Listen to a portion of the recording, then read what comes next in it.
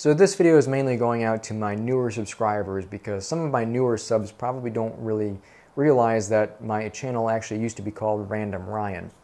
And this is kind of tying into the reason why I've been uploading some random videos. So back a while ago, I made a video describing why I changed my channel name. If you haven't seen that, you can go ahead and click the link up here. Back before I started doing started focusing more on horticulture related things, I was just uploading all kinds of different videos. They were very random. That's why I called myself Random Ryan. That's why the channel was named that. And there was videos from A to Z. It was experimental stuff. It was, I guess, maybe some pet related stuff. It was just all kinds of things, and it had no central focus. And maybe that works out for some people, but I wanted to start making money off of YouTube, and this has kind of started to become my second job. So in order to do that, when you upload content, you really need to be focused more on one subject. Everything has to be consistent, or you just don't really gain any subscribers. So I didn't really intend on making a lot of money on this channel, and I really don't make a lot of money.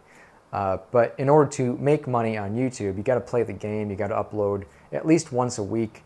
If you don't focus on creating content, and you don't focus on uploading at least weekly or bi-weekly, your channel doesn't really become very searchable. So people aren't going to see it.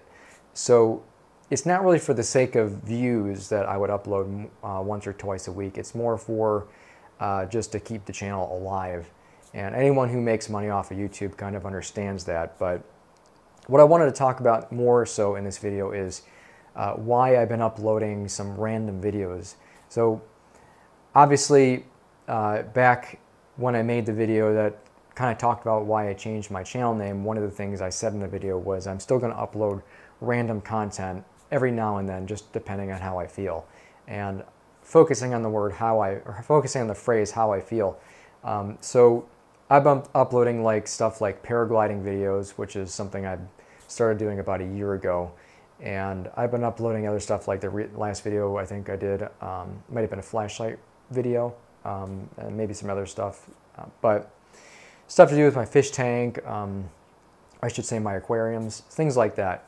So I am going to continue uploading like random content like that, but it's not the main focus of this channel. On Sundays, my focus on Sundays, or maybe Mondays if I'm late to it, I will upload my normal content. So anything to do with horticultural stuff, grow light reviews, experimental stuff with plants, anything to do with that kind of stuff.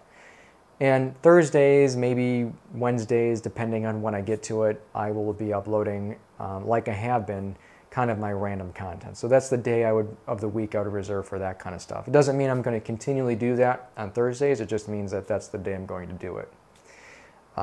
So that will get me kind of like 1 to 2 uploads per week on the channel. Now, as far as what I'm going to be uploading randomly, it's just pretty much what you've been seeing, just random stuff. And the reason why I do that is just, it's kind of like passion videos in a sense. It's kind of answering questions for myself and sharing with everybody else, and just something I want to do. So the videos I would do on like Sundays or maybe Mondays if I'm late to it will be, it's horticulture related stuff, but I don't necessarily want to be creating those videos. That's the point of a channel where it actually is work. So I do like sharing information with everybody on my own findings, and you can't just upload a video once a year and say, oh look, this is good, this, whatever. You can't do that. So in order to make any money off of YouTube, you kind of have to play that game, and it's a job. It really is, because it does take a lot of my time. I spend sometimes half a day to a day making a certain video. Other videos might only take me 10 minutes to do. It just depends on what it is. It depends on how much time and effort I want to put into it. And it doesn't really take up a lot of my time in the long run. It's just per day, and I work a lot on my normal job 6 days a week, and usually about 54 hours per week. So I don't have a lot of time to do other things. So it really does feel like a second job on YouTube as far as creating content. It doesn't mean that I don't like doing the experiments. I I like doing the stuff when it's horticulture related things like testing grow lights and seeing how plants grow, stuff like that. I would still do that stuff even if I wasn't making videos doing it. When you're making a video doing it at the same time, it becomes work.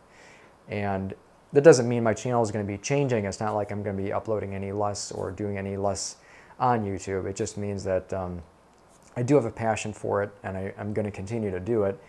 And I think what's going to end up happening with this channel, since I've been getting a lot of different grow lights, is I'm going to be testing grow lights specifically. So I've done a bunch of different experiments, aerating water, testing proximity of grow lights, seeing if you can grow like watermelons using a very low wattage.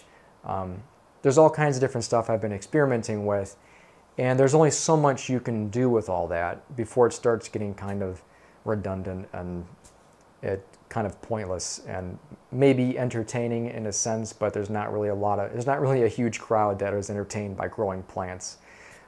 Most people who do searches for channels like this are looking for answers, which is why I named it Growing Answers.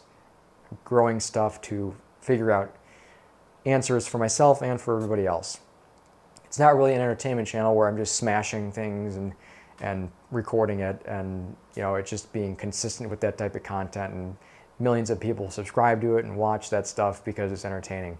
So unfortunately, I can't be quite as entertaining as those kind of channels, but what I can do is just continue to provide answers to questions that I have and everybody else has when it comes to horticultural related things. So the focus is going to become, I think, once I kind of wear out the other experiments that you can do, I'm going to probably end up doing just testing grow lights. So I'm going to do side-by-side comparisons of different types of grow lights. And in other videos I've tested like the red-blue grow lights versus white grow lights, and I'm still doing it. I actually have another series coming up with that, testing I think it's the Max Bloom versus a High Bay. That's coming up soon. That will be probably in the next week or two, I think.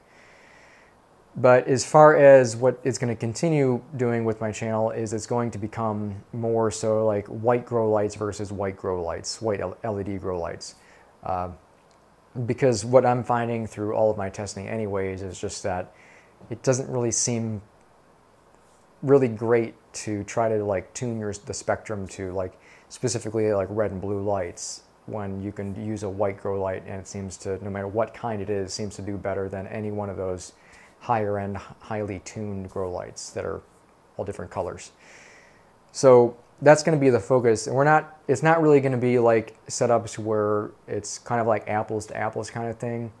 It's just going to be grow light versus grow light. So even though it's not going to be like, diffuse light versus diffuse light in the same exact housing and all this stuff, it's going to be more so just looking at what grow light does better, simply put. So I hope that answers some of the questions people have been probably having why I've been uploading some kind of random stuff in my channel, and I think that pretty much answers it. If you have any questions, go ahead and leave them in the comments. I'll get to them, and thanks for watching.